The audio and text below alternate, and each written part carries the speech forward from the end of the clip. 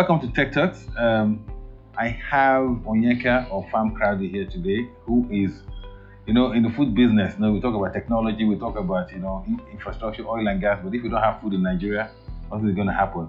And I think really what Onyeka is doing is connecting people on markets in the agricultural space. But he's here to tell us exactly how he does that and why he went into it. So, Onyeka, I know you're not a farmer. So, what drew you into starting off Farmcrowdy? Okay. First, thanks for the opportunity.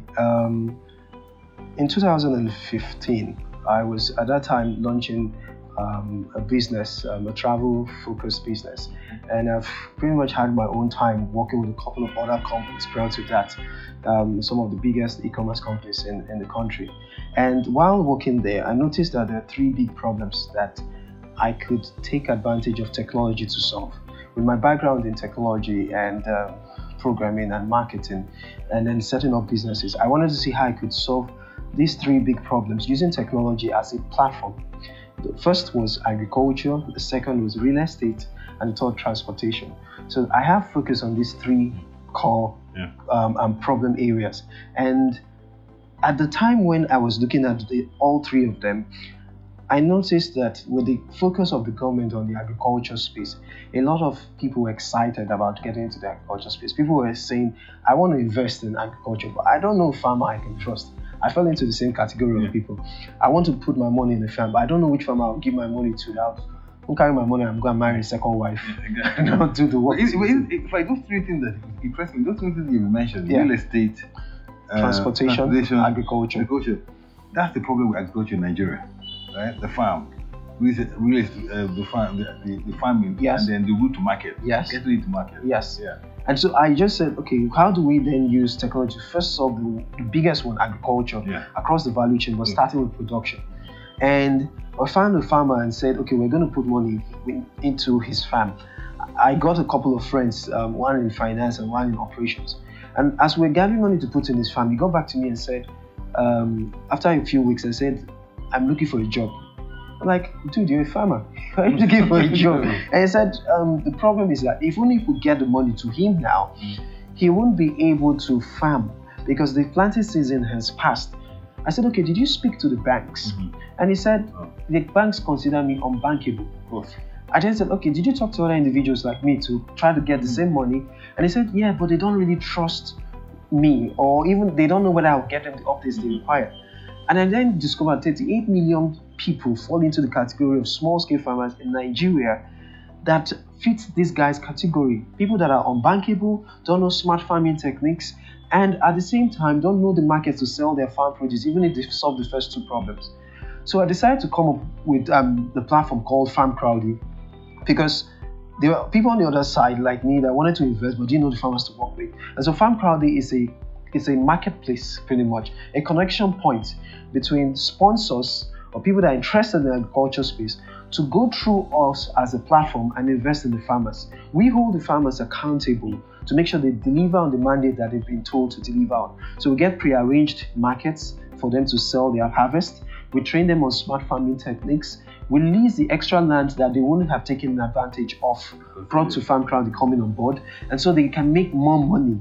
What we're helping the farmers do is now earn a decent living from farming as a business. And that's how Farmcrowdy came into it. I mean, we went live September 14th last year. We launched effectively November 14th last year. In the last 12 months, we've worked with more than 2,000 small-scale farmers, grown their income by an average of 80%. We're currently in 8 states in Nigeria. We have a combination of over 1,800 to 2,000 farmers, direct farmers we've worked with. But when you work with one female farmer, you're affecting her family. So I can say we have categorically about 4,000 indirect farmers we're currently working with. And we currently do stuff like rice, maize, cassava. We've grown over. I have cassava. In fact, I'm investing in cassava. I think I don't know, how long is cassava again? Cassava can start from 9 to 12 months. Yeah, okay. So I think I have 9 months. I think I have a few months to go before I'm gonna have it. So I invested in that. Oh, fantastic! Yeah. Okay. I get my your updates. I get my updates bi-weekly basis. Yeah, fantastic. I think bi-weekly or bi-monthly. Okay. I get them. So what we do now is provide those updates so that beyond you as a sponsor, there are people that may be skeptical and don't want to put their money. What we do is now make 2 entry points. You can come in as a sponsor, or you can also come in as a follower. And as a farm follower, you'll get the same updates, pictures, videos, updates about the farm, but you can't visit the farmer and you're not expecting a return. But what it does is that it's now informing people about making better decisions about investing in agriculture over time. And what we see is 10% of these people eventually convert into becoming farm sponsors over time. So let me ask a question. So it's like a chicken and egg thing. So you have, as you're growing credibility on the production side, and more farmers are seeing what you're doing for them, and more are coming on. How are you dealing with the investment? Because you also need investment to more people to come on board. So how are you marketing, managing both the supply side and the demand side? What has happened is when we first started, people were a bit skeptical about the platform. So it took us, we had a poultry farmer that was doing 550 chicks, and she wanted to grow it on a pen that her mother passed on to her. But the problem was that because we were new, people didn't really trust us at that point in time. So it took us maybe 6 weeks to get to sponsors to sponsor that farm. But what has happened recently is that we had a farm in July with 25,000 chicks to raise to become chickens. We sold out in 8 minutes. We generated close to $70,000 in 8 minutes, 30 seconds. Yes, I remember, because in fact, I don't like cassava, not that much. I think what I want to invest in, I wasn't quite sure. I said, I'll come back again. Then I want to get you on the show. So I said, let me invest in something else. Everything had gone except for that period. Except it was only cassava. Only cassava that was left. So chicken sells out fast because people's appetite is lower. Now, the way we get sponsors is every time a sponsor comes on the platform, one sponsor comes on the platform and sponsors a particular farm, he has opened up the opportunity for a farmer to go up the value chain, to increase his income. But beyond that, we also take them to the farms to meet the farmers. So there's an emotional attachment beyond impact. Beyond return is the impact that they are creating in the farmer's life. What happens is after those farm visits, they go back, and next time they want to sponsor, they do 5 times the original sponsorship they did. Beyond that, they tell 20 other people. So we've been growing gradually with very little marketing, getting more sponsors on board. But beyond that, our current sponsors return on an average of 80% every time we do a new cycle. Of course, just going back here. Exactly, the return, but beyond that, the impact they see. So this has helped us scale our operations. We sell out our farms really fast, just within our sponsors, which we're trying to grow the base. And that's why we launched our mobile app 3 days ago. In fact, on Android store. Android store, it's going to come out on iOS and Windows next week. The mobile app is now to increase our follower base. And in increasing our follower base, 10% keep converted to becoming sponsors. That is our marketing tool. What's the size of farms that you have now in 8 states?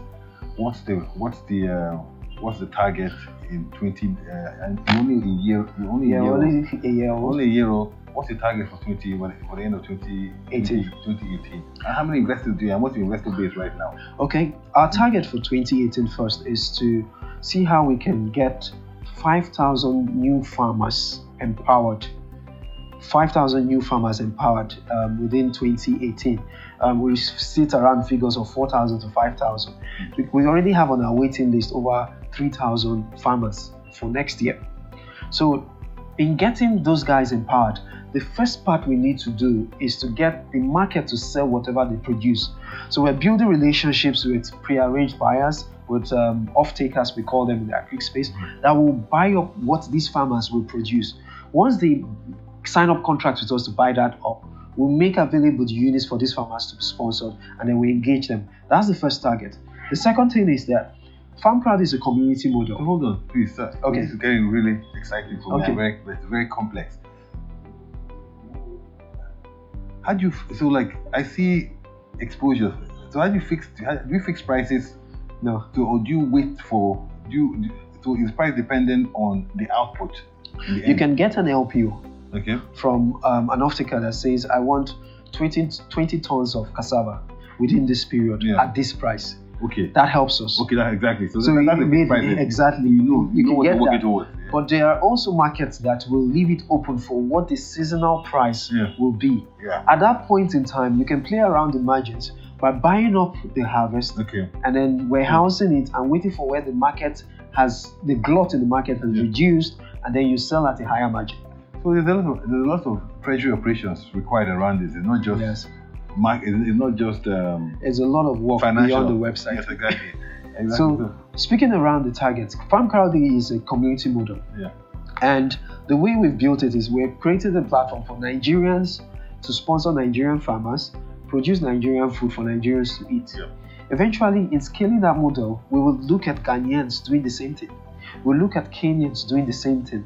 But we want to focus on Nigeria in 2018, preparing our minds for what will happen in Ghana and Kenya and Rwanda within the last quarter of next year. So for us in Nigeria, our target is to reach 20 states by the end of 2018.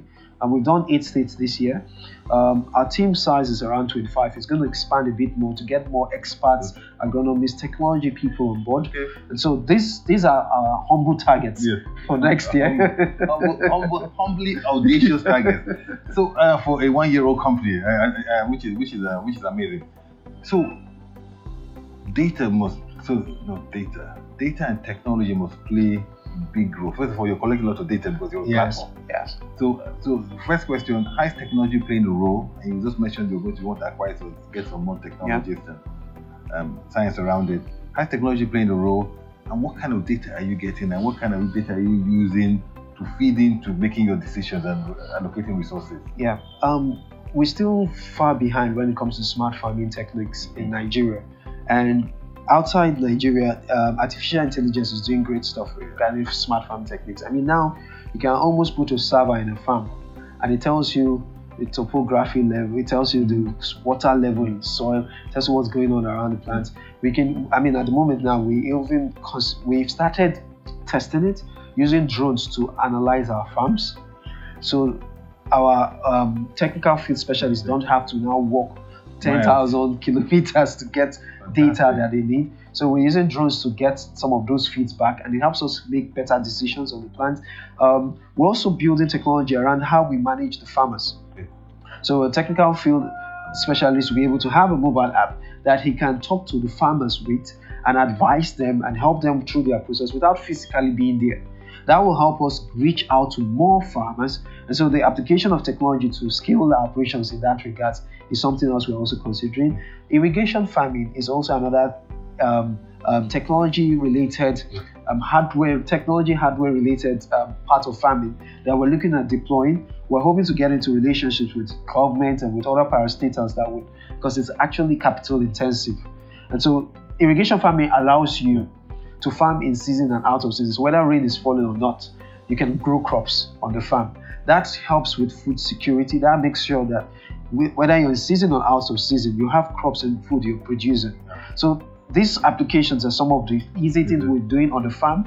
Outside the farm also is that Farmcrowdy is going to be pushing the mobile app to get more enthusiastic people about agriculture to learn, to follow farms, to get excited. I mean, this is no longer Farmville for a game. This is Farmville in real life. So you can follow a real farm and then see what's happening in the agriculture space. So that's how we want to play around technology for us. So using technology to change the perception of what agriculture what is and what it can do for the nation. The last question. So who are the better farmers, male or female? Who are the better farmers, male or female? Every time we empower a female farmer, we empower a family. So I'd say in terms of impact, I always prefer when we deal with women farmers. They are more honest. When the money comes to them that they make, the children can go to school, the children can eat. When it's a male farmer, he gets the money, he makes a lot of decisions, and what goes down back to the farm may not be as much as you will want. So as much as I would say, I always prefer when we work with female farmers. I'm excited about what's happening in Akwa Ibom. We currently have 500 acres farmland we're working on Akwa Ibom with cassava. And we have 600 direct farmers, 300 of them are women. And because of those women, they've been able to get indirect farmers of over 1,600 that are received the impact from the work we're doing. And it all came from those women farmers more. So I think in terms of reach and impact and how our story tells on the lives of the people, I will tilt towards the female farmers more, but I'm open to all farmers. Okay, that's absolutely a great way to end the show. Thank you very much for coming to the show. Thank you very much. Of life. Thank you very much. Thanks a lot, sir.